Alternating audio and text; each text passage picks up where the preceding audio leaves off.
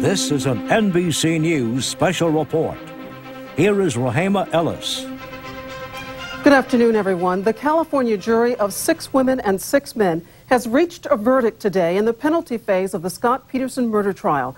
We are about to find out if they will recommend death or life in prison without parole for Scott Peterson, convicted of murdering his pregnant wife. NBC News chief legal correspondent Dan Abrams has been following this case from the beginning, and he is outside the Redwood City Courthouse now live for us. Dan, will you walk us through what's about to happen? Well, we are going to soon find out if this jury recommends death or life in prison without the possibility of parole. Those are the only 2 options. Scott Peterson has already been convicted, and now the question is, what will be his punishment?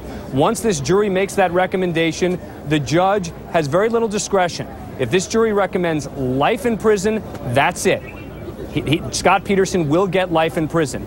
But if this testimony from the defense witnesses, some 39 witnesses took the stand for the defense. No, there wasn't. There courthouse. The mood is, of course, tense, and there's a lot of anticipation here.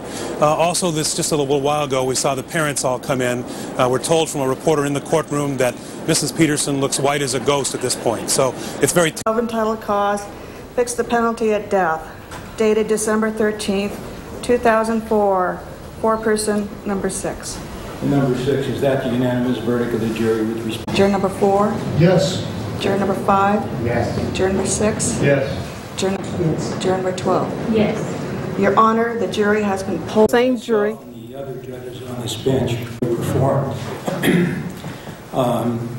I know it's a hard decision. The same jury that found Scott Peterson guilty of murdering his pregnant wife on November 12th, that verdict came in. Today, the jury has decided that Scott Peterson should be put to death.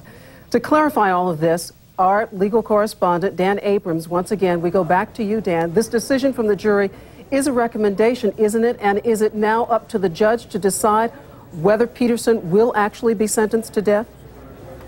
Well, that's right, Rahima. There will be an official sentencing hearing in February, but before being sent to another prison. But this jury has now recommended the death penalty unanimously for Scott Peterson. That means that they believe that what are called the aggravating factors, meaning the reasons to execute, so substantially outweigh the mitigating factors, the reasons not to execute.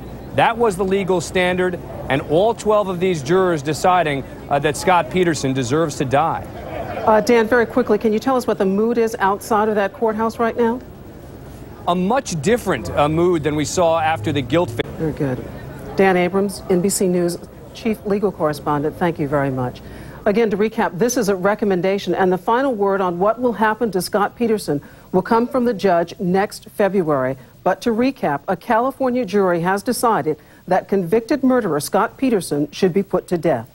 More news later on NBC Nightly News Tonight with Brian Williams, on MSNBC on cable, and on these NBC stations. I'm Rahema Ellis, NBC News, New York.